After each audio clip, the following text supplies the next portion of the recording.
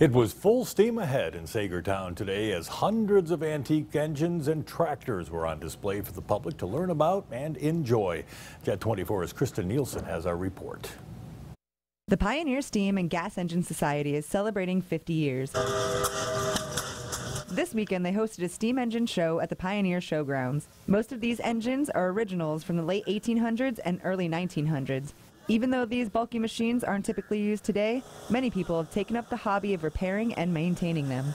Back before there was the grid of electricity, they did everything with engines. For enthusiasts, such as Norman, working on these engines has become a way of life. And when I was a little boy, my dad had an oil lease, and I used to follow him around, and he used to start the old engines up and stuff. So I guess it's kind of in my blood, you could say. Many of these machines, like the one behind me, are over 100 years old, but people who maintain them are doing what they can to get the younger generations involved. So it's like really cool how do you see them going by and you're like, oh, that's a cool sound, or it's like, oh my gosh, it's too loud. But I mean, it may be loud, but it's really cool. For Norman, he's passing on the family hobby to his own son.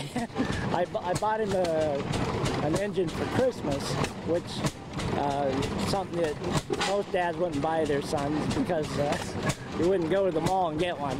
Reporting from Sagertown, Kristen Nielsen, Jet 24 Action News.